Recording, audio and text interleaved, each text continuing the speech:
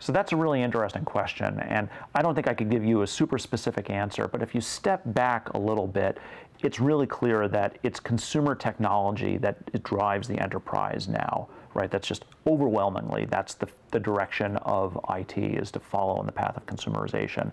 And it's really clear that personal assistants are becoming, you know, a key feature of all the major consumer operating systems. So I'd say over the long run, they're clearly going to be in the enterprise as well. But, you know, does that happen next year or 2 years from now or 6 months from now? I couldn't tell you more.